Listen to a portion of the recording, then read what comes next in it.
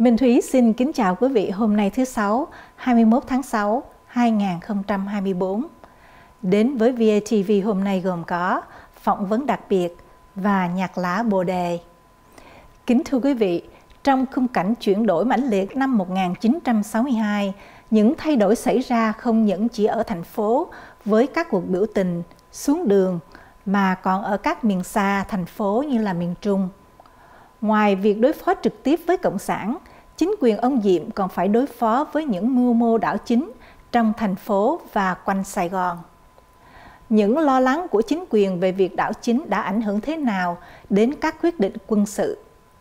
Năm 1962, như đã trình bày trong kỳ trước, khi được biệt phái về miền Trung, thì ông Scotton đã trực tiếp chứng kiến những hoạt động chiêu hồi của đại úy Nguyễn Tùy.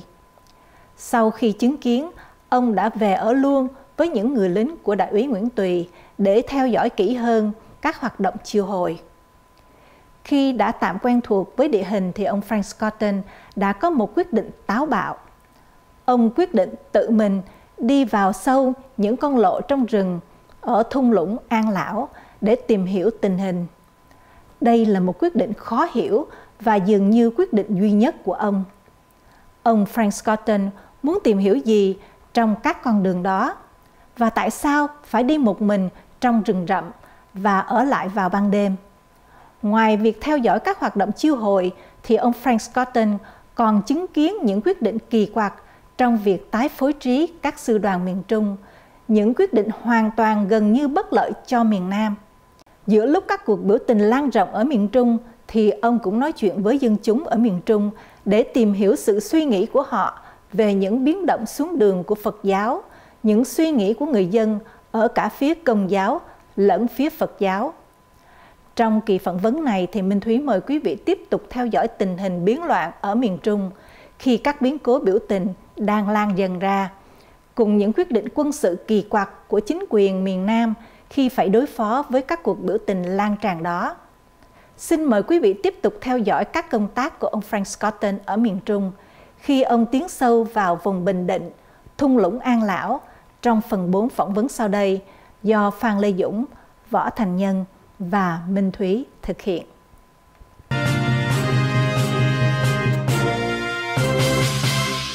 What's the point? What's the point for walking the trails? I wanted to see who else was on those trails. Now, would I have done that if I was older and more experienced? Maybe not. But I was young at the time, and I thought, and I remember. And nobody ever told you to walk the trails or anything like that. It's completely no. Nobody told me to, but nobody told me not to. Mm-hmm. And I was thinking to myself, you know, we had the old French maps at that point, and you could see the movement of trails from place to place. So I thought to myself, well, I'm going to do there, and Thuy gave me some advice, and even my landlord. They weren't against it at all as you walk the trail. They wouldn't give you any one. Well, Thuy said, you know, you be very, very careful, and even the landlord, said, you know, be careful out there. But he helped me go to the market and get a local mosquito net and diet, and then told me, you know, that even if you're not bothered by mosquitoes, he said, if you're anywhere, you know, don't sleep on the trail. Get off the trail. Get under some bushes. Pull that mosquito net over you. You know, disappear into the. So actually, your experience and your training is not actually by the American, but very much by the Vietnamese who were in that local area. By Vietnamese and by kind of a mental inclination on my part, calculation. So anyway, as the years passed, and you know, there's a tendency to befriend those who think like you, and so I was making friends with other Americans, but they tended to be people who thought the same way as I did. Now, you know, jumping ahead to that 1963 episode,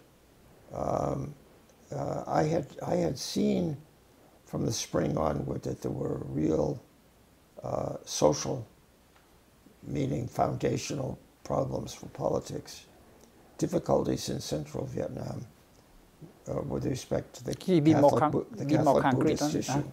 You be more concrete of what you see in the, as you see as the something almost like the beginning of an upheaval, is what you say? Well, I could see that in the spring of '63. For instance, the ARVN units in An Lao Valley were withdrawn from the An Lao Valley for troop re-education, and I thought that was a mistake.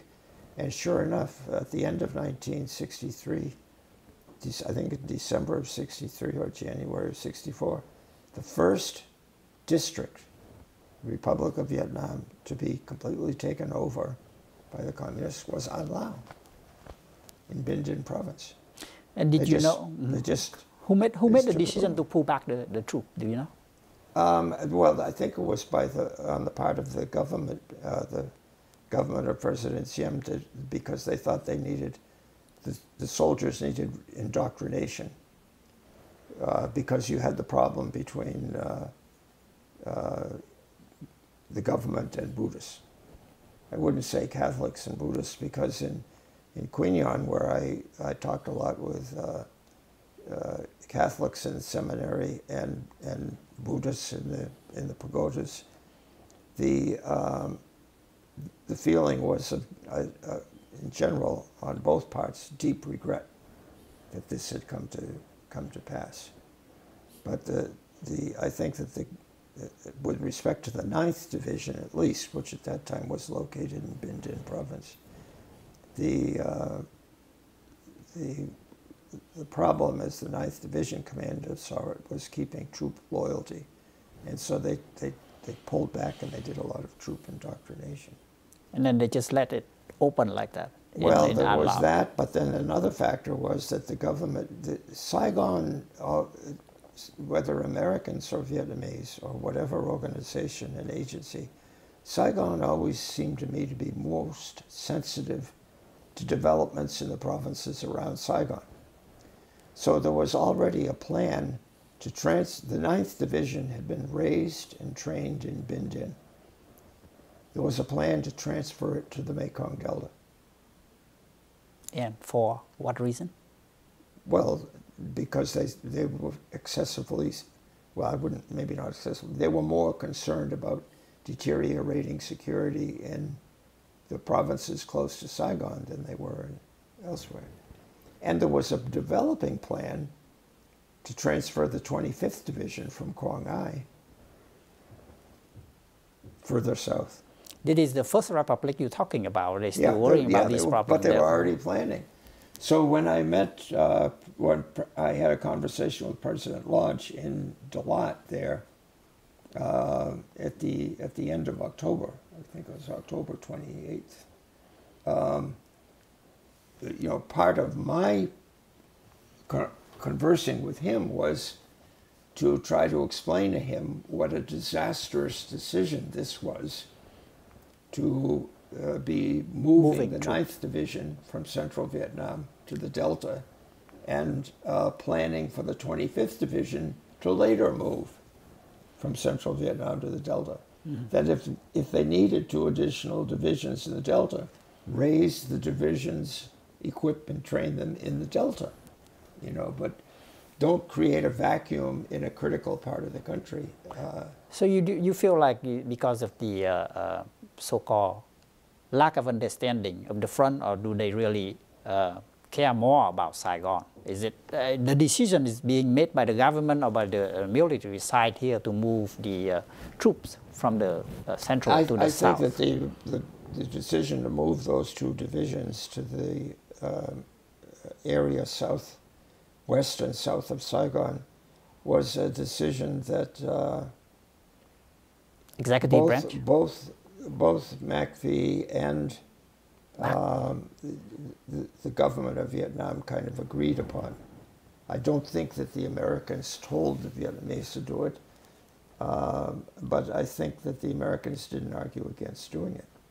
See, the problem was if they needed 2 divisions there, as I saw it, they should raise 2 new divisions. But on the American side, maybe then they were thinking about, well, how do we finance that? How do we equip that? You know, how do we go about doing it?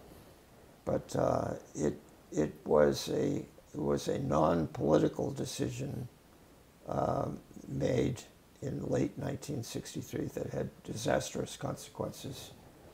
And you said by that time you did not have a lot of so-called invasion and attack from the north. That's why it's possible to think in that term, which was later proved, like you said. Well, you had people. I was introduced to a guy, a Banar tribesman that I mentioned in my book, and was captured in Nankay and had been wounded in the foot. He had been relocated to the north, and now he had re-infiltrated. And despite being wounded, had a lot of self-confidence and pretty sharp-minded guy. So there were people coming in, but you did not have battalion-size units or regimental-size units coming in yet. But you did have a lot of activity in central Vietnam and elsewhere in Vietnam. And do you think that the American side by that time was fully informed of this, or it's just you people in front and trying to find out the problem that sends this, but not the central office? I think that generally speaking, on the American side, we were not as well informed as we should have been. I thought in some respects the embassy was functioning as any embassy would in any other part of the world. Mm-hmm. And I thought that embassies, I thought we needed a different approach, but we weren't getting it. Mời quý vị đón xem phần 5 phỏng vấn ông Frank Scotton, nhân viên cao cấp Sở Ngoại vụ Hoa Kỳ, sẽ được phát hình vào tối thứ Sáu ngày 28 tháng 6, 2024